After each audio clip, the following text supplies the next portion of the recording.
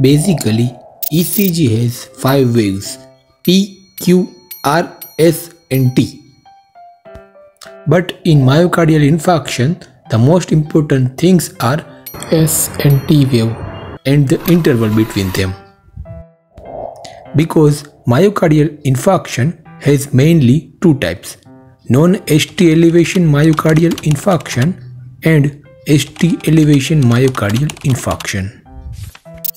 In non-ST elevation myocardial infarction, there is neither ST elevation nor ST depression, which means ECG has no changes, but patient's blood reports such as troponin or CPK-MB is positive.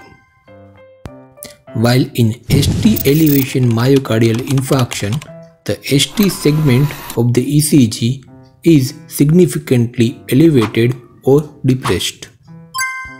This ST elevation myocardial infarction has further 4 types, which are anterior wall ST elevation myocardial infarction, inferior wall ST elevation myocardial infarction, lateral wall ST elevation myocardial infarction, and posterior wall ST elevation myocardial infarction.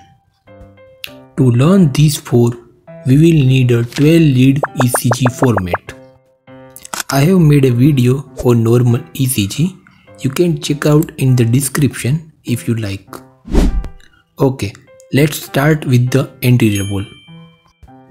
In anterior wall myocardial infarction, there is a ST elevation in lead V2, V3, V4 and V5. Second is inferior wall. In inferior wall myocardial infarction, there is a ST elevation in lead 2, 3 and AVF. Third is lateral wall. In lateral wall myocardial infarction, there is a ST elevation in lead 1, AVL, V5 and V6. And the last is posterior wall. When there is a horizontal ST depression in lead V3, V4 and V5, it is called posterior wall myocardial infarction. In posterior wall myocardial infarction, there is actually a ST depression, but we still call it a ST elevation because we cannot attach a lead to the backside of the patient.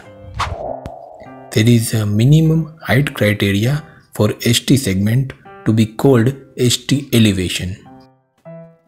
When there is a ST elevation in limb leads, the minimum height of the ST segment should be more than one small box.